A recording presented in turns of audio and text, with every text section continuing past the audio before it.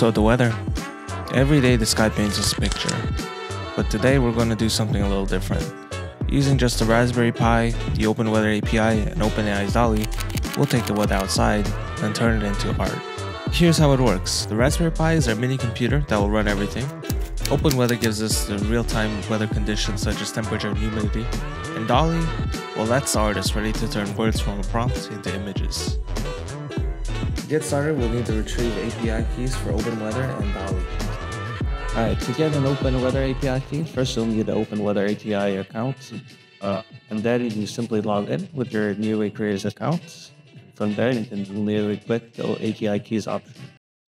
From there, you should be given the option to generate a new API key of your choosing. You can follow a similar process for OpenAI API key. Simply go to OpenAI's platform website, log in, and then immediately click on the OpenAI API key tab, and you should be able to generate a new secret key here. Step 1 is fetching the weather. With just a few lines of Python, our Pi makes requests to the Open Weather API, basically asking what the sky looks like right now. Step 2. Turn those weather conditions into a creative description. Instead of just saying cloudy, we tell Dall-E, imagine an impressionist painting of a cloudy afternoon. This is really where the fun begins. You can make your prompts poetic, futuristic, surreal. Ultimately, the choice is yours.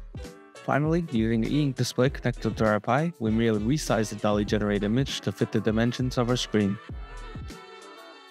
So we'll be working with the Waveshare e-ink Spectra 6, or E6 for short. This owns some little display packs, 600 by 400 pixels, and offers that classic e-paper look we all love. What's great about Waveshare is that they provide everything you need to get started. Just head over to waveshare.com to grab the display. One of my favorite things about Waveshare products is their fantastic documentation. They got a super helpful wiki with all the code samples and driver files you'll need to get your Raspberry Pi talking to the display. Setting up is pretty straightforward. Once you got your display and driver board in hand, it's just a matter of connecting the GPI opens to your Pi. Finally, we can run the script to transform current weather conditions into AI-generated art.